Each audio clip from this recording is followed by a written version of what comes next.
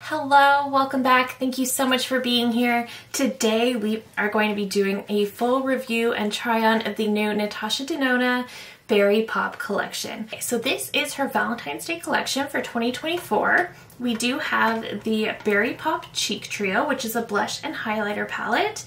And this retails for $48 US. And then we have the Berry Pop Lip Crayon, which retails for $24 in the shade Berry Pop. And the lipstick, which is also in the shade Berry Pop, this one retails for $27. So typically I really enjoy her lip products, so I am very excited for these. But let's start with the Cheek Trio because I feel like that's what we're most excited about. So the first time she released a trio in this format, I believe was in her My Dream collection. I didn't pick that one up, so I'm not sure what the formulas are like. I have tried her cheek duos and palettes in the past, and they're usually pretty good. But this is the outer carton of the Cheek Trio. This has an 18-month shelf life and is made in Italy. And then we have the inner packaging, which is super beautiful. It is this beautiful cherry red. And then it's also it's very mirrored, so it's going to get a lot of fingerprints. So opening this up, we have two cream blushes and a highlight. This is what it looks like up close. This looks very pretty. So I am a little bit nervous for this one because I am very fair, and these are obviously some very vibrant shades, but let's swatch them together and then we'll put them on the face. Okay, so the cream blush feels like a cream to powder. It has a powdery element to it. The Tinted Glow Cream Base, which is the one in the very center, is a lot more creamy. It kind of has a bit of an oil-based feeling to it. So this is the cream blush. That shade's actually very pretty. And then this is the Glow Cream Base. So I'm thinking these might actually work out okay on my skin tone. And finally, the highlighter, which I believe is just a powder. It looks like this. So I think that's very pretty as well. And I'm excited about the highlighter because I feel like it might actually work well for my skin tone. The problem with these types of palettes is that often enough, people that are buying these palettes are not going to be able to use every single one. Okay, so when I was watching Natasha's Instagram, the way she did it was she went in with this one first and then this one over top, which I thought was interesting given that this one is called the Glow Cream Base. So I wasn't really expecting that, but let's try it that way. I'm going to start on this cheek. I am just taking a Luxie 504. Natasha did say to try a dense brush, but I also don't want to go in too hard because part of what I'm testing is whether this can work on my fair skin. So just going into the cream blush, fairly pigmented. So I think I'm going to tap off a little bit on my hand. Okay, definitely very pigmented. I am going to tap off a little bit more just so I can blend that out.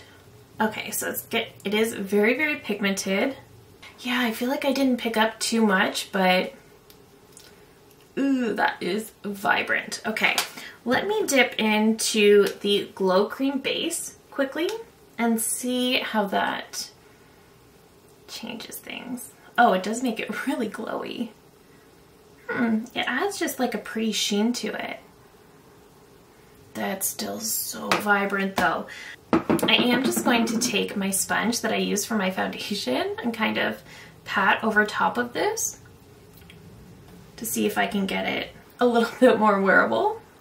Okay, I don't want to go over it too much because I want you to see the color still. Okay, so like that, I think it actually looks quite nice. I think it is a little bit more subtle now that I've gone on with my sponge. So I think the trick is, if you're really fair, go in with the littlest dip and build from there. My problem was I went in a little too hard, I think. So I'm actually noticing on the back of the box, the how to use has step 1 with a damp beauty sponge, face brush, or fingers, apply cream blush, and to add a radiant dewy shine, apply the Tinted Glow Cream Base. So this one is indeed meant to go over top of the cream blush. For the other side, I think I am going to go in with a sponge. This is a different one that I use for my foundation. This is damp.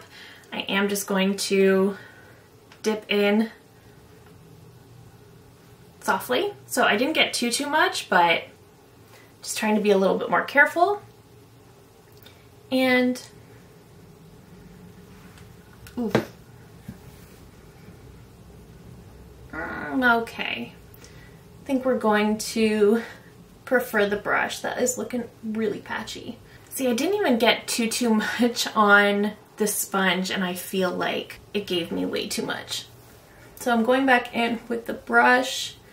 Okay, I didn't like the sponge. I just found it was way too patchy, and I tapped in only 1 or 2 times, and it still gave me too much. So I am liking the brush better, though it is still very vibrant. Okay, I'm gonna take my foundation sponge. I'm gonna go around those edges. So far, I think this blush would be great for that cold girl makeup trend that was going around last year, or even the strawberry girl makeup that I think was popular in the summer. Okay, so going around it with my foundation sponge really helped. Okay, going back into the cream base. I find it strange that it's called the base when it's supposed to be the topper. You know what I mean? I just find that strange. It does add a pretty radiance.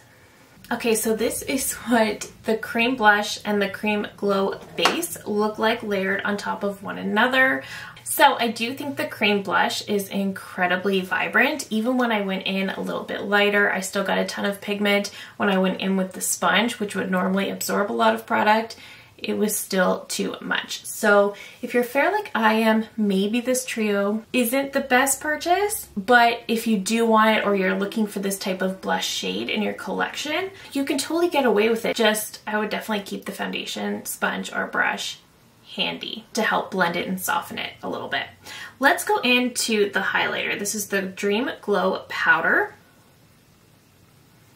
The highlighter is pretty. I do think it's a little bit deeper than I would typically go for my highlights, but I do think it's pretty overall. Okay, so that is the blush and highlighter. So far, I think the formulas on this are really nice. I really do like the formula, but I think if you are my skin tone or you're as fair as I am, maybe not. Because the cream blush is just so vibrant. No matter how light I went in, whether I went in with a brush or a sponge, it was just so much. Whereas I feel like this one might be pretty on its own, but I don't feel like it has the most amount of pigment on its own. And the highlight is pretty, but it's a little bit deep for me. So in all honesty, I do think this could be a pass for fair skin tones. Okay, let's try out the lip products. So going in with the lip pencil, I do absolutely love her lip liners. It is just a really pretty berry red. Very beautiful, very on trend. I love the colors that she went with for this one because it does seem very Valentine's Day-esque. Okay, so let's line the lips. Okay, so that is just the lip liner. So I did, of course, fill in those outer corners. And let's go into the Berry Pop lipstick. I do love her lipstick formula. It's a really nice creamy formula. So this is what the tube looks like. It looks a lot like her Amorosa lipstick. The Amorosa tube is slightly more pink, but otherwise they look very similar. So this is what the lipstick looks like. Let's try it on. Ooh, okay. I am loving that berry lipstick shade. I don't think I have another lipstick shade in my collection like this. I have reds, I have burgundies, but I don't think I have a deep vampy berry like this. And I think it's very pretty. And of course, I do think it works quite well with that blush. So I really do like that lipstick. I was kind of concerned when I pulled it out, and when I was putting on the lip liner, I thought, I'm not gonna like this, but no. I love the lip products. Then this is the final look. Let's talk about these products overall. So the Berry Pop Cheek Trio. I'm gonna be completely honest and say that if you're near my skin tone, I would skip this. I think that this is going to be gorgeous on medium to deep skin tones. Maybe even lighter skin tones could get away with it, but if you are as fair as I am, this is just a no. I think it's pretty, but honestly, the blush is just so vibrant. unless you don't mind that. If you're okay with super vibrant blush, then maybe this will work for you. I love the formulas though. I love this cream blush that feels like a powder, and I do like the glow cream base. It does confuse me because when I hear base, I think it should go on the bottom, and you probably can do that. I was just going off of her how to use instructions. So I did that, and I did think it looked really nice when I applied the cream base over top. It just looked really, really pretty. The highlighter, again, very pretty, but I still think it's a little bit deeper than I would typically go for my highlights. So because of that, this probably isn't going to be one I reach for a ton. I will reach for it, absolutely, but it's not going to be an absolute favorite because it is a little too vibrant for me. So just keep that in mind if you are on the fair side. Otherwise, the formulas are absolutely beautiful, and I do think she did a really nice job with this, and it's definitely a very Valentine's Day-esque kind of palette. The lip products are by far my favorite. I love her lip liner formula. I think it is so, so good. It's a very creamy formula. It is just a wooden pencil, but it's a very creamy, easy to work with formula, and it is quite long wearing. So I do love that I have the matching liner for the lipstick. The lipstick really surprised me. When I was putting on the lip liner, I was thinking, okay, so this is going to be one that's just kind of like a deeper red. But when I put on the lipstick, that is when I realized that this is a beautiful, beautiful berry red, as it's supposed to be, but it's such a unique shade, especially to my collection. I don't have anything like this shade anywhere, and I have a ton of lipstick, but I do not have anything comparable to this shade. So that right there tells me that this shade was definitely worth picking up for me, and I really, really like how it looks. To me, this is great for Valentine's Day. I can also see myself going for this a lot in the fall. I can also see this being a really nice holiday red for me when I don't want to go hard into a beautiful vibrant blue red. I'm looking for something a little bit more understated but still bold. I think this is a great option. So the lipstick is by far my favorite part of this collection. Absolutely love it, think it's stunning, and the formula never disappoints me. The lip liner I love, and the cheek trio I also really, really like. It's just that I don't know that it's worth it if you are as fair as I am. Again, this was really vibrant.